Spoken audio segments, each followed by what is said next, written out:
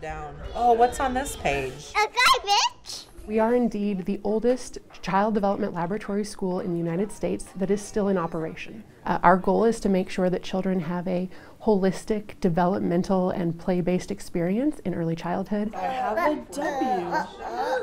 You have a W. Play is how children learn. You know, they're hands-on learners, they're active learners.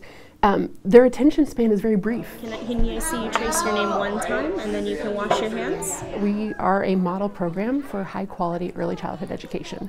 Our second mission is to support our practicum students who are going to be educators in early childhood in some form or another. I get to come in here every Tuesday for 3 hours, and I get to work with the kids. We get to do lessons and just really grow as education students. It's obviously a unique experience.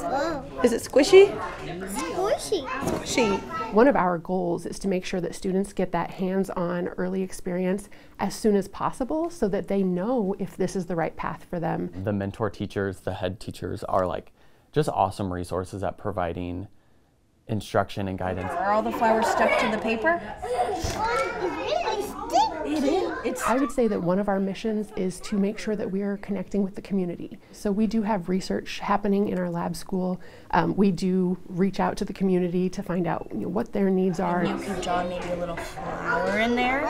I've definitely learned a lot. I think that this past semester I've grown more in my skills than I have in probably the rest of my educational career.